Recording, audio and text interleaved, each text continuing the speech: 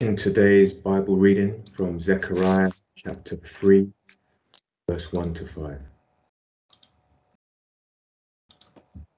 Reads, "And he showed me Joshua, the high priest, standing before the angel of the Lord, and Satan standing at his right hand to resist him.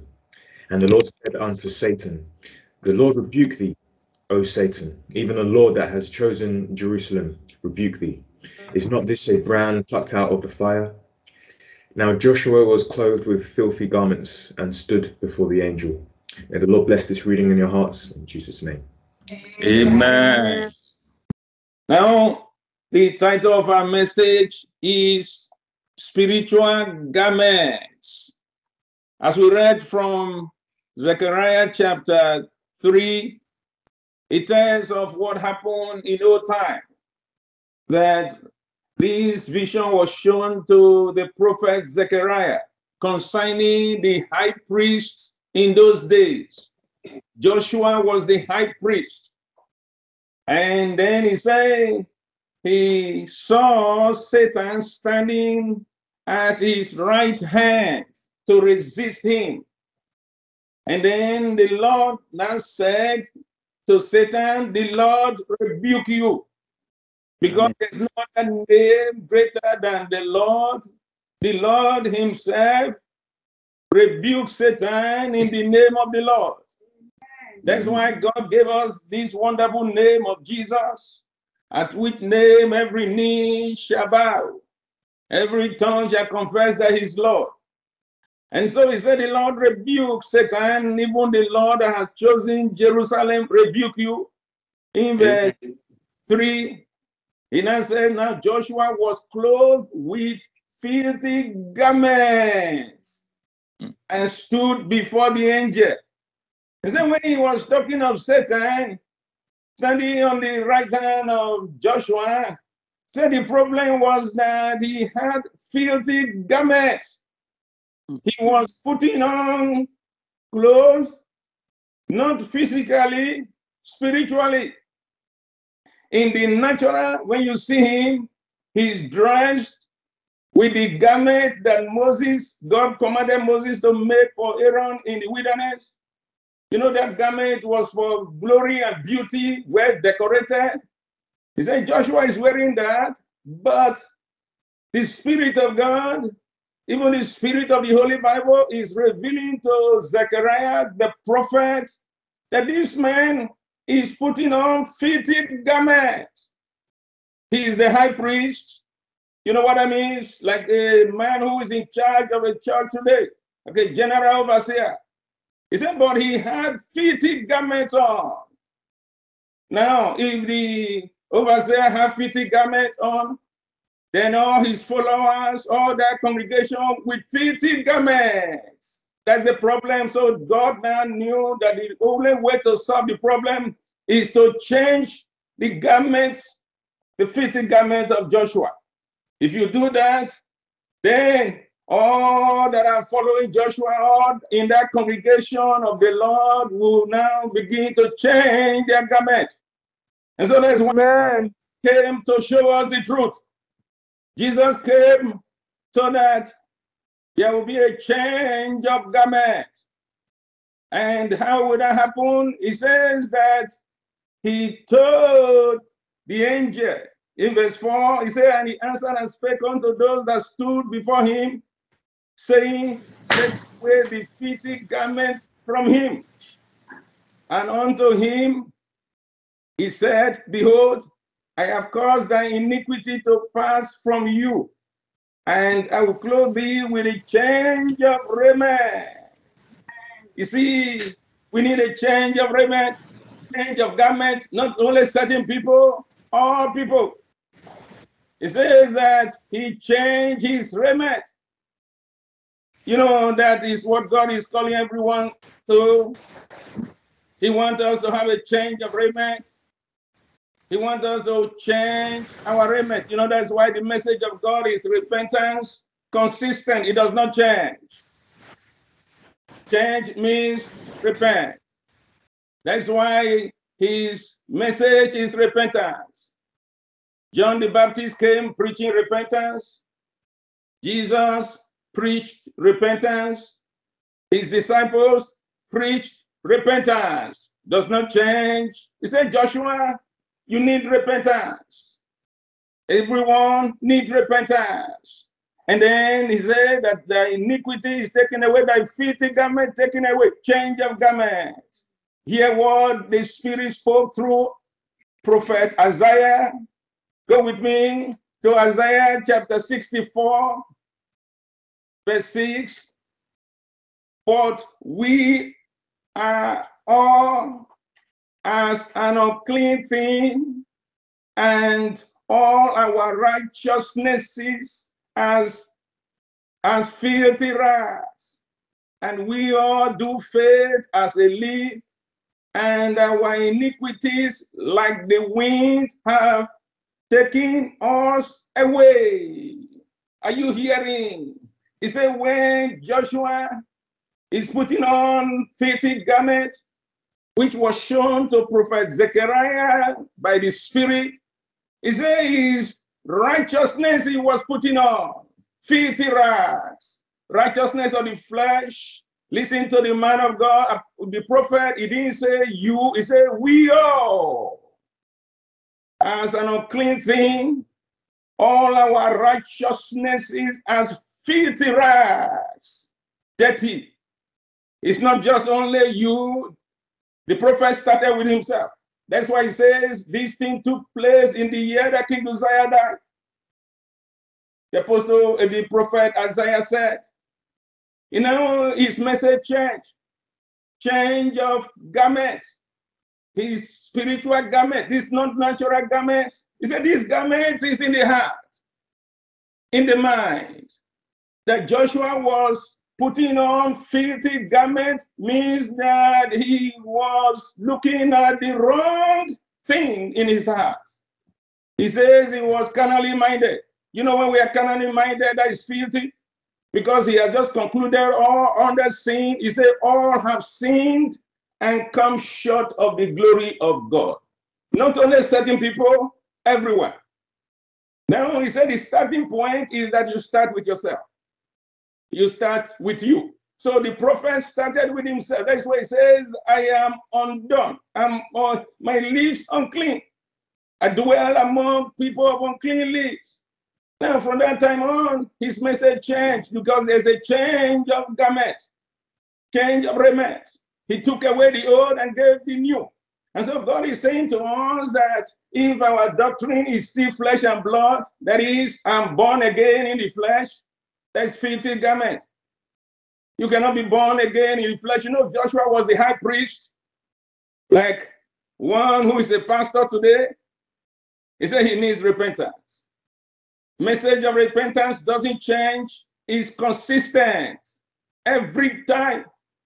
Now he says that this Joshua, Satan was standing on his right hand.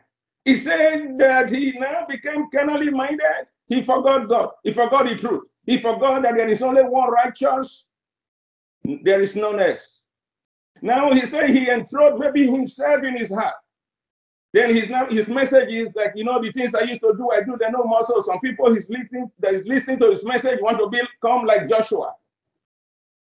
Then he said the angel was standing by his side, and then he couldn't deal with him. You know, the angels are putting on this change of raiment. God gave them this garment in heaven. That's why when the angel comes, he's dazzling, he's white. He said this righteousness he's speaking of is the righteousness of the saint. Fine linen, clean and white. That even the angels are not clean before him. No man is clean before him. Who? Before the righteous Christ.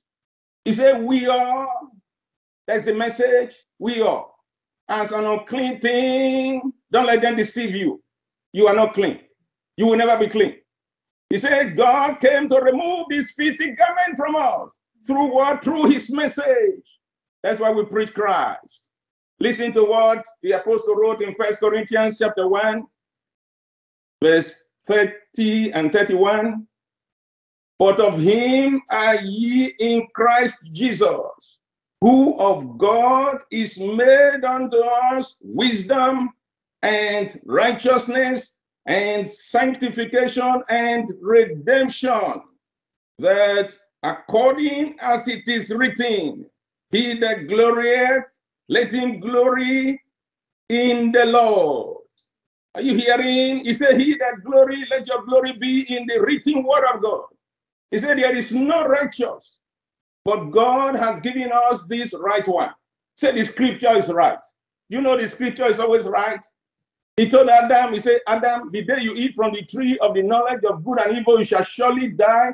The serpent came to deceive him. Satan was now on his right hand. And Satan said to him, no, you will not die. But he died when he ate from it. He says that God has given us the Holy Scriptures to be right always, eternally. Now he said this high priest left the Holy Bible. What is right to him, maybe he had to wash leg, wash hand, and then when he dressed, he said, look, or maybe his position now became right to him. That because he's high priest, he said, now I belong to God. You know, maybe his economy has changed. He has money. He's not begging. He's not looking for food. Then that seems right to him. That's not what the scripture says. It says that God has given us the Holy Bible alone to be our righteousness, our wisdom, our righteousness, our sanctification, and redemption. If they tell you you are sanctified through and through, that is fake. Let the word of God sanctify you. It says, sanctify the Lord God in your heart. Him alone. Let him be your dread. Let the word of God be your dread. Let him be your fear. The fear of the word of God is the beginning of wisdom. He said he changed his garment. You know God is changing our garments in Bible Revelation Ministry. He's bringing the fine linen, the wonderful garments, which comes through preaching. Listen to what he says in Ephesians chapter 4, in verse 22 and 20 to 24, that you put off concerning the former conversation, the old man, which is corrupt according to the deceitful lust. Not certain people, don't let them gather you into some hall and be preaching to you that you belong to God. That's not how to belong to God. He said, put that off. There's the old man. Say, put him off. Where does it happen? In verse 23, in the mind. Be renewed and be renewed in the spirit of your mind. When the Lord, the Spirit of God, was showing to Zechariah that Joshua had filthy garments, on the outside he looks dressed, but the inside is dirty, naked. You know that God wants us to be well dressed. He said the way to be well dressed, you must put off the filthy garment, the old man. Not only what he does, the doer. He said remove him completely with all his ways. Is all his wickedness. Verse 24, and that ye put on the new man, which after God is created in righteousness and true holiness. Holy, true, and true. He said he was tested, he was tried, he was not found with sin. Sinless. Who? Jesus Christ. Without sin. And then God proved him by raising him from the dead. Wherefore God warned everyone. He said that he has ordained that one day he's going to judge the whole world in righteousness by this man, whom he had ordained by raising him from the dead. Is then that Joshua was a high priest, a great man of God, but he was putting on filthy garment, filthy message, filthy garment, filthy talk. Where? In his heart.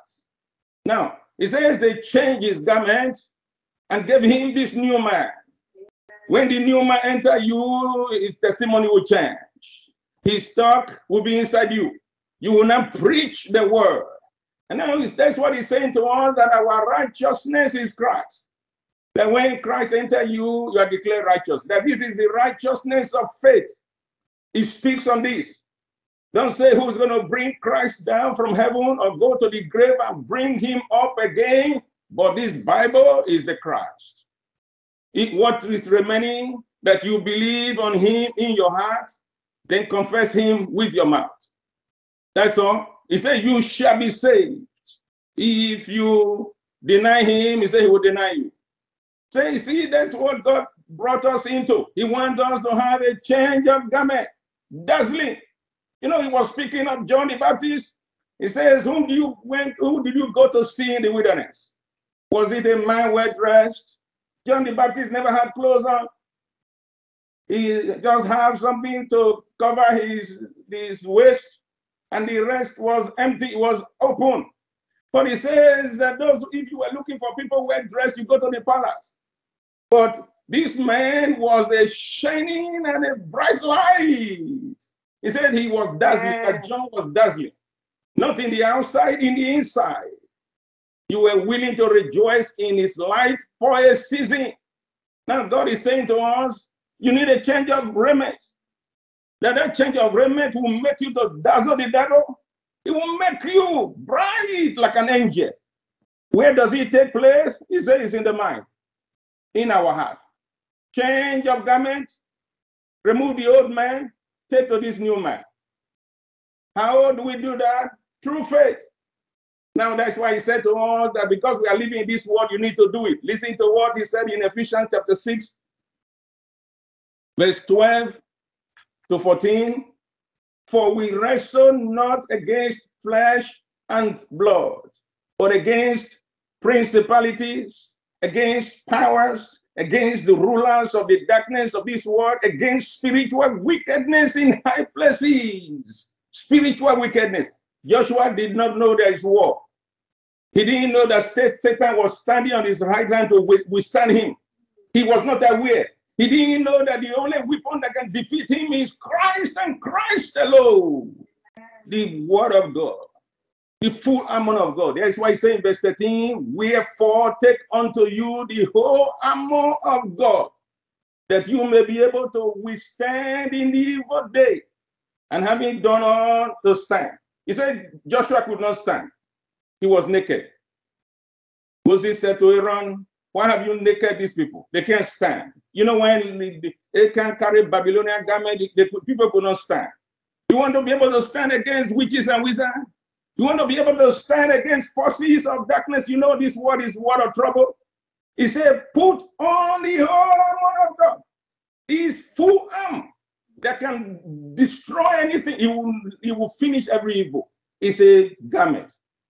He says, if our earthly tabernacle of this temple we have is dissolved, this flesh we have a building of God, eternal in the heavens. He said, put that building on.